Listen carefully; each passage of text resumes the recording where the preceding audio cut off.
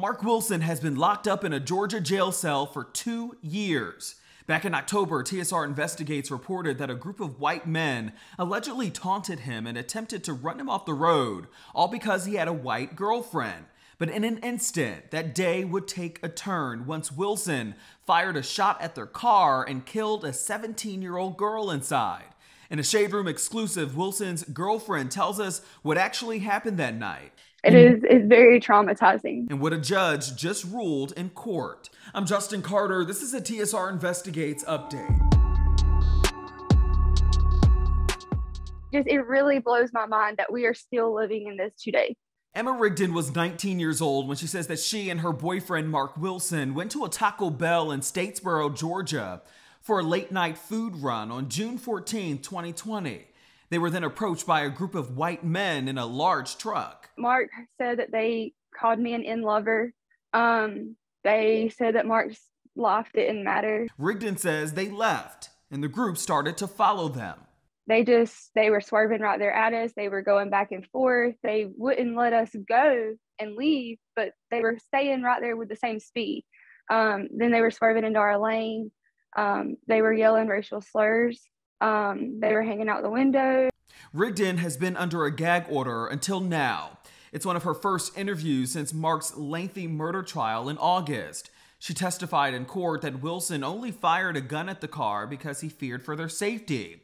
She says she also heard loud banging coming from the truck that sounded like gunshots. Then that's when Marc shot again, because at that time we thought, okay, they may have been shooting back at us. That shot struck 17-year-old Haley Hutchison in the head. She says that they had no clue a girl was inside the truck. Hutchison later died. If Marc and I would have went into the ditch that night, no one would have known, and we would have been dead. And we would have stayed there for hours until someone came looking for us. His murder trial wrapped up August 31st, and after a week of proceedings, a jury found him not guilty on murder and aggravated assault charges, but he was found guilty on a lesser charge, involuntary manslaughter. You know, they wanted Marc's life.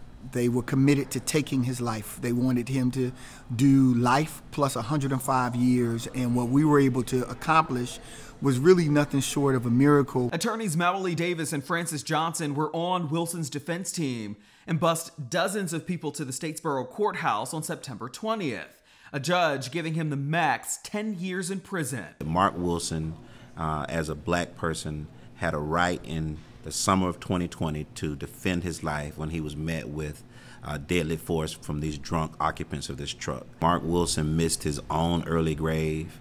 He saved Emma Rigdon from her early grave. They're filing a motion for a new trial. We've missed too many birthdays without him. We've missed too many Christmases. We've missed too many holidays. He has missed too many births of his niece and nephews. He deserves to be home. Prosecutors said that Wilson was not justified in shooting at that vehicle because he could have either stopped or escaped if he was being harassed by that driver. Now, the appeals process is supposed to be a costly one. If you'd like to donate, we have a full link on our website, theshaderoom.com.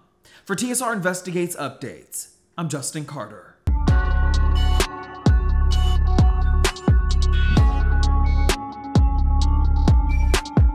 Hello, roommates, and thank you for watching our YouTube channel. Do you want more TSR Investigates?